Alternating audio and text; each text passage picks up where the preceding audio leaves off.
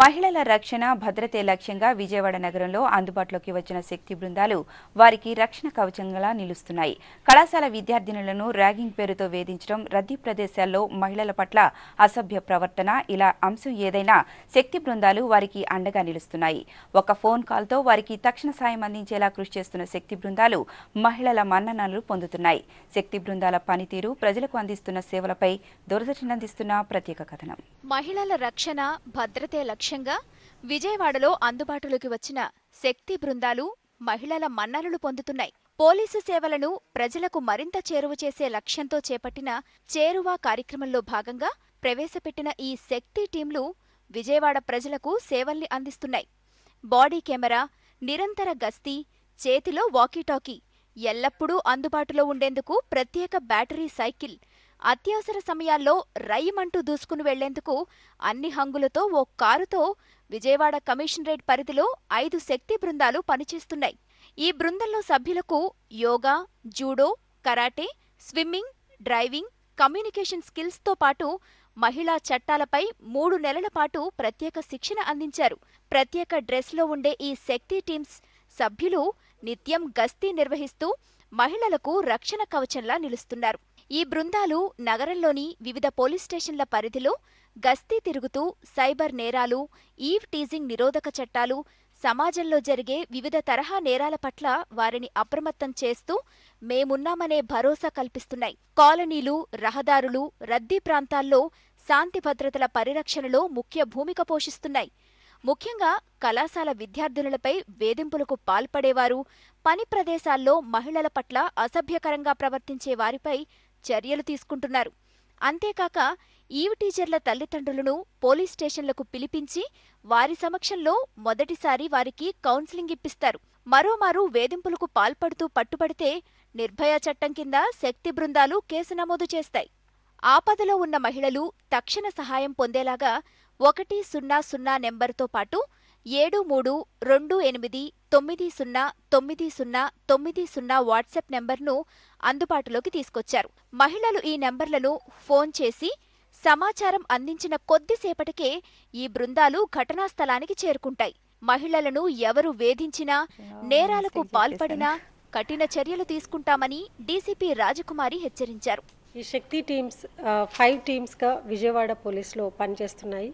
సుమారు 70 మంది women constables 3 నెలల పాటు కఠోరమైనటువంటి శిక్షణ తీసుకొని వీళ్ళు స్విమ్మింగ్, డ్రైవింగ్, కమ్యూనికేషన్ స్కిల్స్, అదేవిధంగా సెల్ఫ్ డిఫెన్స్ టెక్నిక్స్ వీటన్నిటిలోనూ కూడా వీళ్ళు ట్రైనింగ్ తీసుకున్నారు. ఈ శక్తి టీమ్స్ మహిళలపై జరుగుతున్నటువంటి నేరాల్ని జరగకుండా ముందే తీసుకోవాల్సిన జాగ్రత్తల గురించి కాలేజెస్, హై స్కూల్స్, తర్వాత విమెన్ వర్కింగ్ ప్లేసెస్, ఇంకా auto stands, bus stands, railway stations ఇవి ఉన్నాయో ఎక్కువ మొబిలిటీ ఉన్న ప్లేసెస్లో విమెన్ ఫ్రీగా మూవ్ అవ్వగలిగే ఏరియాస్ ఈ శక్తి టీమ్స్ పెట్రోలింగ్ డ్యూటీస్ చేయడం జరుగుతుంది.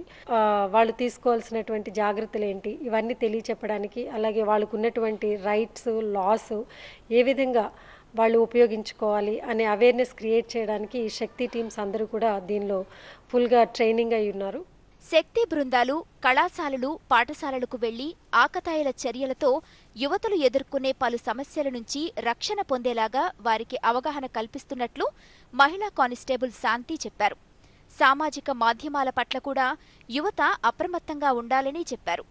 తాము మహిళలం కావడంతో విద్యార్థినులు వారి సమస్యలను నిర్భయంగా చెప్పగలుగుతున్నారని చెప్పారు. ఈ శక్తి టీం ఒక మెయిన్ ఇంటెన్షన్ ఏంటంటే ఏదైనా అఫెన్స్ జరిగిన తర్వాత దాన్ని డిటెక్షన్ చేయడం కాకుండా ఆ అఫెన్స్ అనేది జరగకుండా ప్రివెన్షన్ ఆఫ్ క్రైమ్ కింద శక్తి టీం అనేది మెయిన్ పర్పస్ అన్నమాట.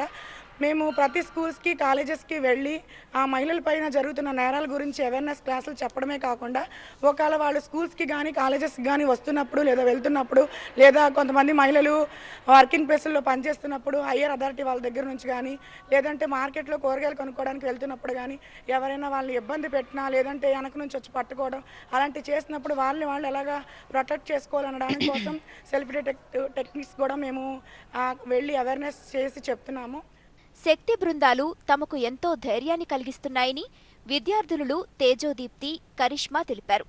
గతంలో తమ తల్లిదండ్రులు కళాశాలల నుంచి తాము ఇంటికి చేరుకునే వరకు ఆందోళన చెందేవారని, శక్తి బృందాలు అందుబాటులోకి వచ్చాక వారు ఎంతో ధైర్యంగా ఉన్నారని చెప్పారు. మా కాలేజ్కి ఈరోజు శక్తి టీం వాళ్ళు వచ్చారు. వాళ్ళు మాకు సెల్ఫ్ డిఫెన్స్ అండ్ అలాగే రోడ్ మీద ఏదైనా గర్ల్స్కి ర్యాగింగ్ కానీ టీజింగ్ కానీ జరిగినా కూడా దాన్ని ఎలాగా మనం రెడ్యూస్ చేసుకోవాలి, గర్ల్స్ని వాళ్ళు అలా చేయకుండా ఉండడానికి అవన్నీ మాకు ఎలా చేయాలో నేర్పించారు. అండ్ ఆల్సో బయటికి వెళ్ళినప్పుడు ఏదైనా మాల్స్కి కానీ టెంపుల్స్కి కానీ వెళ్ళినా కూడా అక్కడ బాయ్స్ అందరూ ర్యాగింగ్ టీజింగ్ చేస్తున్నారు. సో వాళ్ళకి 112 అనే నెంబర్కి డయల్ చేస్తే వెంటనే రెస్పాండ్ అవుతున్నారు. అండ్ ఆల్సో గర్ల్స్కి అది నిజంగా చాలా హెల్ప్ఫుల్ అవుతుంది. అండ్ పేరెంట్స్ కూడా నమ్మకంగా గర్ల్స్ని పంపించగలరు బయటికి. आज ये शक्ति टीम लोग हम लोगों को सोसाइटी में कैसे जीने के लिए बोले थे और सेल्फ डिफेंस कैसा करना। अब रोड पे जा रहे तो मर्द बच्चे हमसे कैसा मिसबिहेव कर रहे थे, उससे हम कैसा बचाना और कैसा रहने के लिए बोले थे। और ये हमको 112 नंबर दिए थे और नंबर को डायल करे तो ये है सो जोन में वे कहा भी थे वो हम लोगों के पास आएंगे और ज़रूर हम लोगों के ప్రాబ్లం को సాల్వ్ करेंगे. మహిళల రక్షణ భద్రతకు అధిక ప్రాధాన్యతనిస్తూ విజయవాడ వాసులకు అందుబాటులోకి వచ్చిన శక్తి బృందాలు కళాశాల పాఠశాలల విద్యార్థులకు ఆకతాయిల నుంచి విముక్తి కల్పిస్తున్నాయి అనటంలో సందేహం లేదు.